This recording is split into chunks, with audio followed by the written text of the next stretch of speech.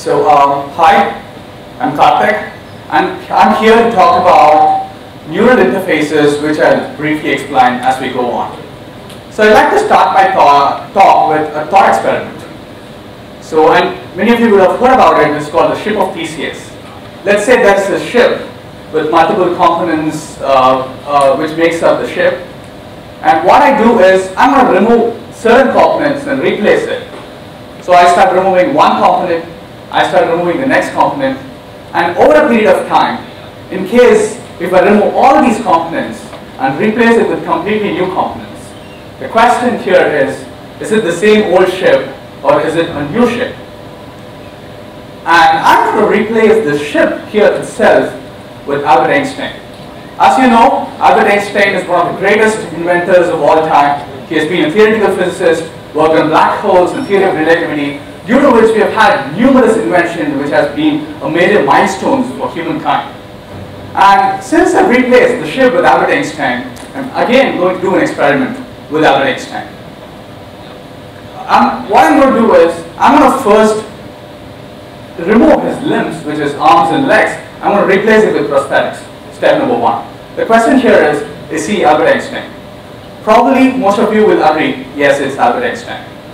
And then step number two, I'm going to replace most of his organs which can be transplanted. I'm going to take it out and put in a new 19-year-old boy's organs into him. Is he the same Albert Einstein? Probably yes. And then we're going to do a cosmetic surgery on him, completely changing his appearances, skin tone, and the way he looks. And so the question here is he Albert Einstein? Probably yes, because when I go and interact with him, he's going to talk about physics, he's going to talk about something which I cannot even understand, right? So now, the final step. What I'm going to do is, I'm going to create some changes in his brain, which is due to some brain injury, or I'm going to hit certain parts of his brain, due to which he loses his memory, which most cases happens in patients with Alzheimer's, the last stages of Alzheimer's, where they lose their memory and they even forget who they are. Along with all these changes, if we also lose his memory and intelligence, the question right now to ask is he Albert Einstein? I'm going to leave you there, and we'll come to this question at the end of the session. So how does Albert Einstein was able to invent all these things? How was he super intelligent? To really understand that, we need to get back to evolution. So evolution of living organisms has been there for millions of years, from prokaryotes to eukaryotes to reptiles and mammals. And finally, we also as a Homo species, we evolved, and the last stage of evolution is we sitting here, which are Homo sapiens. But what makes us different? And what makes us stay at the top of the evolutionary pyramid? Because as humans, we are able to sit here, discuss and exchange information. We have built a very efficient civilization, a lot of tools which has never been even thought of in previous species that have lived and walked on this planet. What is so special about us? And if you look at closely, the most distinctive feature that differentiates Homo sapiens with others is human brain. If you look at the image on the left, you can see a graph of the evolutionary period and the brain capacity. And Homo sapiens has the largest brain capacity ever possible in the evolution. Brain capacity not in terms of size, but in terms of brain volume. And on the image on the right talks about what makes human beings special structurally. If you see reptiles, they have a basic brain structure which has survival instincts. They just need to survive. And then as evolution progressed, it wanted species which has also the limbic system, which is the emotional brain. They take care of other species. They have basic instincts, which is pleasure, lust, and all the other characteristics, and also bonding and affection, which you've seen in chimpanzees and human monkeys. And the third part, which is very, very distinct for human beings, is something called as the neocortex. Neocortex is the front and the outer surface of the brain, which covers completely, and that's the region of the brain which is important for cognition, important for logical reasoning, and also important for very basic and specific to human natures, which is music and art, which we cannot expect in other species. So, with neocortex, and with the power of neocortex, we have achieved enormous inventions and discoveries as we have come along, and we have built civilization, as I mentioned. So, the next question that humanity was asking after doing all these achievements is, how are humans able to do all these things? And the only way to know that is to study human brain. And this is the only time in planet Earth where a person with a human brain is studying a human brain, which is completely like a paradox. So human brain, as you know, it weighs now like 1.5 kg sitting on the bottom of your skull. And it is known for various things, right, from our emotions, and it's also the seat of consciousness, seat of your thinking, your behavior, your sensory processing, and the whole processing unit, as you know. But what makes human brain so different, and what makes humans intelligent and able to build these civilizations? Same question comes to Albert Einstein's question, right? So that was one experimentation done after Albert Einstein's death, which is there's a person called Harvey who stole Albert Einstein's brain and kind of went to his lab and dissected and wanted to understand Albert Einstein's brain. And once he was studying the molecular structures of those, he was able to figure out certain things, which is there was an increased number of glial cells in the cortex, and there was also a lot of cranial foldings which were huge than a comparatively normal person. And then that was the first critical point where we noted that there are some structural changes which contribute to intelligence. So here comes the next point. Since Albert Einstein has been one of the key players in the whole human milestones, can we create more Albert Einsteins? Is it good enough for human civilization? In case if we wanted to do that, there are two important things that we need to think about. One is, what made Albert Einstein Albert Einstein? It is his brain. So we need to understand human brain on the first hand. And second thing is, okay, you understand the human brain, what next? You need to create that on another person. So you need to also alter the brain activity in order to influence the brain activity of a human being, so that you can also influence and create more Albert Einsteins, who knows, in the future. And that's where I wanted to introduce you something called as neural interfaces. Neural interfaces, as the term says, neural and interfaces. It's a bridge between our brain and the external world. So neural means neuron. Neural interfaces are being used for two purposes. First one is to read the brain, which is to understand your brain activity, and to write on the brain, which is to influence or stimulate, or whatever you may call it, on brain, or do both, right? So let's talk about understanding, the first step of going deeper into understanding all our human-related behaviors. The three questions that we need to ask, and I'm going to talk about here, is, can we read and write on human brain? That's the first question. Number two, why should we read and write on human brain? I mean, people not necessarily need Albert Einstein, so that would not be the whole purpose of humanity as well. And say, in case if you are able to read and write on human brain, what are the consequences? What is the future that holds for humanity? And these are the 3 points that I'm going to cover majorly in this talk. Reading on the brain. We have used for a long period of time something called as neuroimaging, which are tools that can help you measure and understand your brain activity.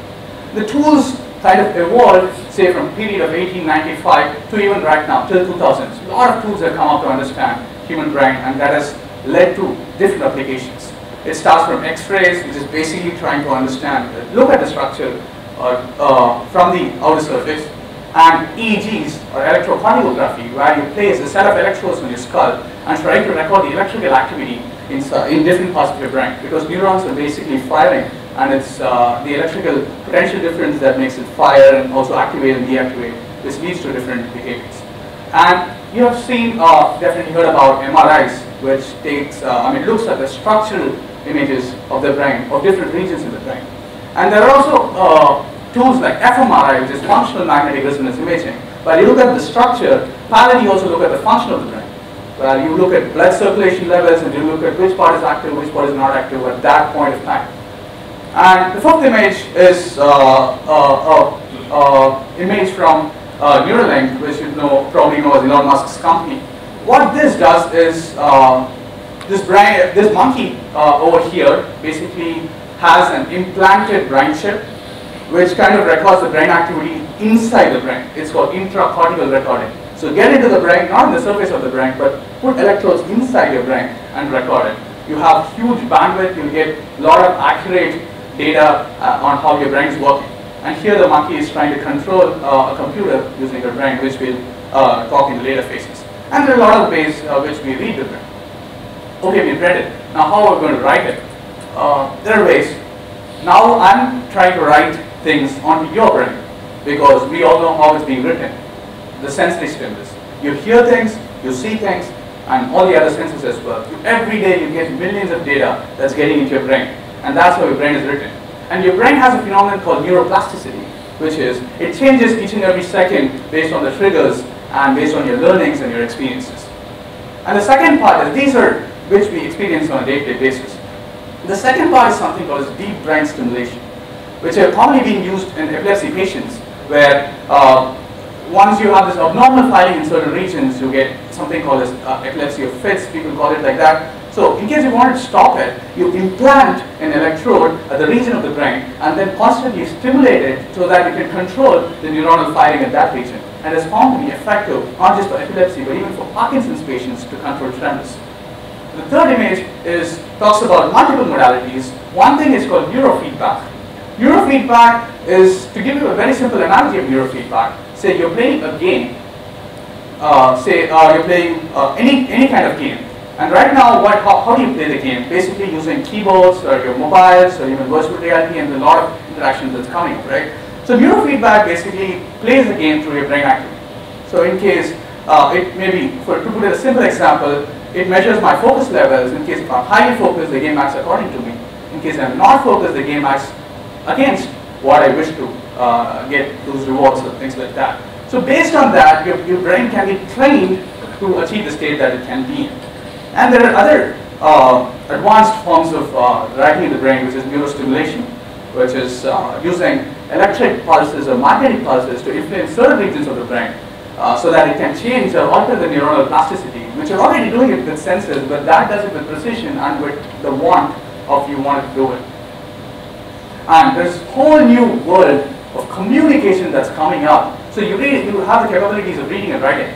And there's something called communication, where you communicate. So I stand here, and maybe in the next 50 years, I come again to give a TEDx talk, but I don't need to talk to you. I just need to think, and it gets to your brain. And I'm not talking some sci-fi concepts here. That is a scientist at the University of Washington who have done this, where you have a person with a brain imaging setup on one side of the country, and a brain stimulator setup on the other side of the country, and they both play games. And say a person A wants to move a game in certain aspects. So what he does is he thinks about it, and the signal goes from that person to this person over the internet, and this person moves the game exactly the way he wanted to move it. And this is not some sci-fi concept, it's happening really. And if you see the second, it's an experiment conducted by DARPA, where the person sitting is a paralyzed person who cannot move the limbs, and she's isolated, and she has no help. You would have seen this even in your people whom you might know.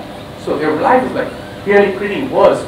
So what this brain-computer interface does is, you read your brain, and she thinks that I want to move that robotic arm and help me feed me. And she thinks the robotic arm comes and feeds her. And this is what is happening in right now technology by understanding and reading the brain. And a lot of examples of it.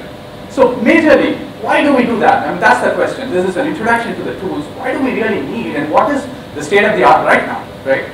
The major state-of-the-art technologies are being used in neurology specifically, because all neurological conditions has most probably a structural change in your human brain. If you're able to diagnose it, and you're able to write on it as well, you'll be able to treat a lot of conditions. And mental health, neuropsychiatry is a booming phase, because right now mental health is mostly very subjective, and there are a lot of things which people kind of don't understand it really yet. Why is it happening? So neuroimaging tools can kind of give a light on what is happening in these disorders, as well as stimulate, because neurostimulation has been used in treating conditions like depression or schizophrenia and a lot of other conditions as well. So this can be potentially used in these conditions. And defense, so US defense and Chinese defense, even Indian defense, is looking for technologies which can help improve the cognitive capabilities of the soldiers. And US has already launched a project where they wanted their soldiers to communicate using their brain for super fast communication during a war situation, where you cannot take a walkie-talkie or talk to your soldier at that point of time. You don't have enough time or else you'll get killed. And gaming is something which is super exciting, where I play a game right now. It's very static, that I play a game, the avatar goes and takes me something. But I want avatar to be very real. I want avatar to interact with me. It has to be emotional. It has to understand my mind states. It has to be a friend whom I'm working with. And that will happen with the evolution of neurotechnologies, and if you're able to understand mental states and emotions.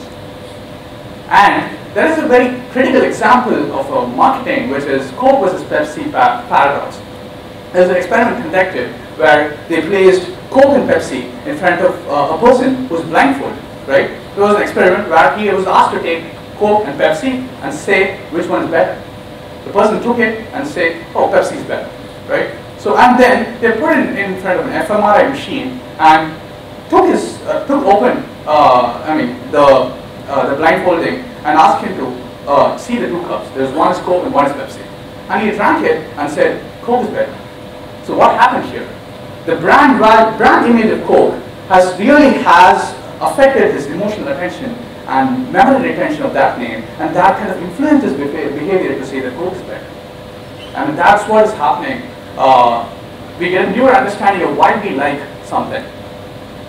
And that is a point where you can even improve the cognitive capabilities of a school child. You can improve his memory, you can improve his attention, and think of what are the possibilities that can come for even learning.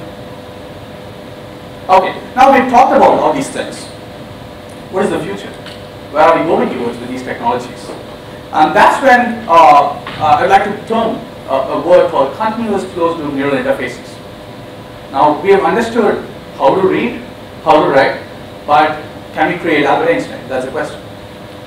We are in the very, very premature stages of understanding. And in the past 20 years, our understanding has drastically increased because we're able to monitor human brain continuously. While I'm talking to you, while I'm seeing a product, while I'm seeing my mom or my brother, while I'm seeing it, things which I wanted to see, you measure those activities in the brain and see what's happening there. So once you're able to monitor it continuously, a whole window of opportunity is open to understand the brain. And as you go deeper and deeper inside the brain, you'll get new information. And that's the same way we are able to understand organs like heart and able to transplant it, right? So initially it was something unknown, and now it's a machine. The same thing would happen to the human brain as well. And what is closed loop? So you understand it. I don't want just understanding. I don't want data. I'm bored of it. What to do? The algorithm has to help me to get better. I have to get cognitively better. I have to get mentally better. What are you going to do? Okay, understand myself. Understand me better, and help me give the right stimulus at the right time. You stimulate my brain at certain points. I'll give me a visual stimulus. Whenever I'm down, algorithm, please record and sense that I'm down and show an image of a person whom I love the most. And suddenly I'll change. And that's where the future is going towards. You have a digital twin which is going to help you understand yourself better. Are we ready for this change? Are we there yet? It's going to take a good amount of time, good amount of years to even cross there, because we are in very, very basic stages. And we'll be able to completely understand the brain. We don't have an answer right now. And that's where neuroscientists like us are going towards. But if this happens, it's going to open up a huge window of opportunities for us to understand ourselves, for us to get better, and also to treat a lot of conditions in human society. But on the other side, is it safe? If you ask to a common person, oh, it sounds scary. Oh, is it not safe? I'm not sure. What if somebody hacks my brain, right? These are the debates that goes on, and this for every technology. If you see the invention of personal computing, if you see the invention of other technologies, wearables as well, this was the initial debate. The thing is, if we are able to have government bodies which can regulate the process of development of these technologies and use it properly, humanity would be at the safe hands and use the technologies to our advantage. And that's where we want to go with neural interfaces. Now, coming back to Einstein again. Will we be able to build an Einstein? The question is there an Einstein? Is there you or me? What is you or me? We don't have an answer right now, but as we get into understanding the human brain and have the capability to re-engineer ourselves, you can look at two possible futures, where I say Einstein is angry, Einstein is weird, Einstein is crazy, he is intelligent, or he's less intelligent, and say X amount of features and term that as his character throughout his life. Or I give him a new opportunity where he has the ability to re-engineer himself. He has the ability to change himself according to what he wants, and there's no something called a static. What future are we going towards? Hope we work together to build a great future where humanity is in safe hands. Thank you.